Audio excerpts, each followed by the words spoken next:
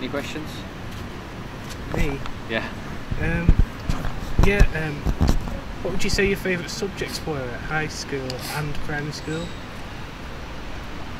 I remember when I was very young, it started off being maths. That's where it began. And as I progressed through the years, I mean, by the end of primary school, I was the best person in the class, probably the best person in the local area at maths.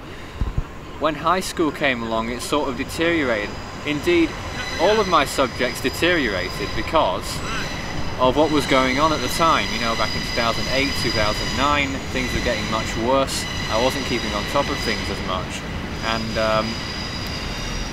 obviously when I was in the state that we had, depression, anxiety, all of that stuff, the last thing on your mind is going to be your academia. So that's where it really fell away. So much so that in 2011, after we'd gone through all of the online schooling and everything else, I ended up taking the GCSE in maths, grade C, and not even a GCSE in the other. Can I interrupt you there? You mentioned at school you felt somewhat depressed and suffered from anxiety. Do you believe the school could have done much more to help with that? And do you think schools in general should do more to help with those certain issues? That's not really for me to say. They have done a lot more since then. But I don't really attend schools anymore in any capacity. Not even, I don't know what they're like anymore. So it's not really for me to say what they should improve. But there will be gaps. But of course, in high school, one of the points that I had a few subjects that were really relief points for me. Music was a lot of fun.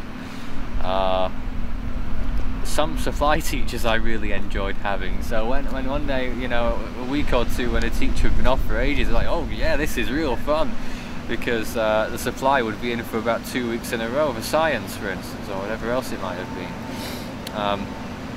But school was, on the whole, really, really poor. And there were lots of intricacies at the time, a few things that go about young people's minds, how they work being one thing, stresses and how those stresses were released. In my case, not going to go into details, the stress was released in a counterproductive manner, which infringed upon the rights of others, and that was an issue that maybe the school should have seen sooner. Would you mind going into that a bit more for us? I think it's best if I didn't, because other people were involved. It was where my journalism career started, basically. I started doing newsletter editions about what was going on in the school and such. And it talked about all sorts of things. It was very, very fun to begin with. It was happy, smiley. Eventually we started doing interviews, and this person that I interviewed was probably on the spectrum too, and he was very much aloof, not really interested in what other people thought, yet in the same way just seemed extremely odd, even by anyone's standards, I have to say. And did interviews, wrote articles about this person, pretty slanting articles. However, my defense always, to this day and beyond, is that he always gave me permission to write these articles and produce them. But this was a different me back then, obviously. Things were so much different. It's very difficult to get caught up on that. And then in 2010 was when I first started to go to ASMA, the Autism Society of Greater Manchester area. That's where I met Michelle for the very first time, and it's so difficult, I guess, to explain how nervy these first encounters were after everything that had been going on. I hadn't left the house in 10 months. I'd be extremely anxious in public places, physically. I know a lot of people share that issue today. No problems here in the middle of Edinburgh talking to you on the camera, but that's taken. That's the sum total of 7 years of preparation.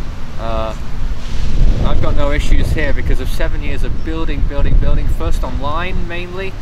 I wouldn't talk at the youth club in 2010 for 10 months. I wouldn't talk to any of the other young people.